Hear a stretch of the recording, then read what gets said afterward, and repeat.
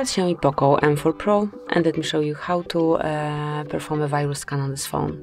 So at first, tap on the square icon, and here you'll notice security scan. Just click to perform it, tap on OK, agree, and just wait a couple of seconds until it's done. So actually all you need to do is to click on the icon, and then everything will be done on your behalf. And as you can see here, you've got the results. There's one risk detected, and you can smoothly remove it now. Just tap on clean now, and you can remove all viruses detected.